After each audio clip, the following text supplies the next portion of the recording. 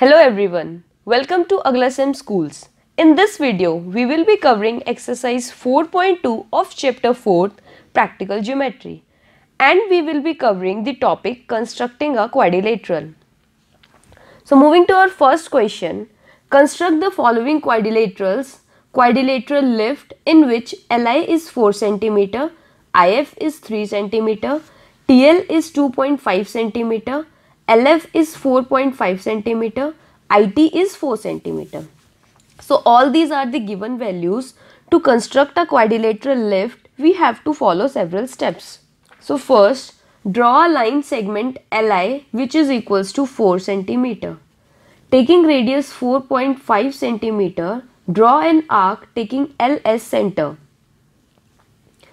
Draw an arc of 3 cm taking I as center, which intersects the first arc at F. Join Fi and Fl. Now draw another arc of radius 2.5 cm taking L as center and 4 cm taking I as center, which intersects at T. Join TF, TL and TI.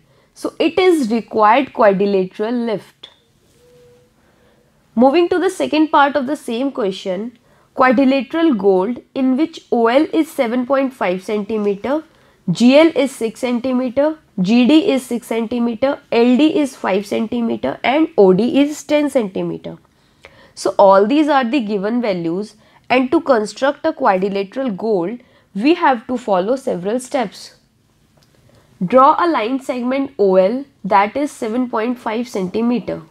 Draw an arc of radius 5 cm taking L as center and another arc of radius 10 cm taking O as center, which intersects at point D.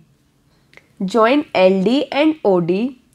Draw an arc of radius 6 cm from D and draw another arc of radius 6 cm taking L as center, which intersects at point G. Join GD and GO. It is the required quadrilateral gold. So moving to the third part of the same question, we have to construct a rhombus that is bent in which BN is 5.6 cm and DE is 6.5 cm. So all these are the given values, and to construct a rhombus bend, we have to follow several steps. Draw DE which is equals to 6.5 cm. Draw perpendicular bisector of line segment DE. Draw two arcs of radius 2.8 cm from intersection point O, which intersects the line KN and at point B and N. Join BE, BD as well ND and NE. So it is required rhombus bend. So this is all from our side. For more such informative videos, subscribe our channel. Thank you.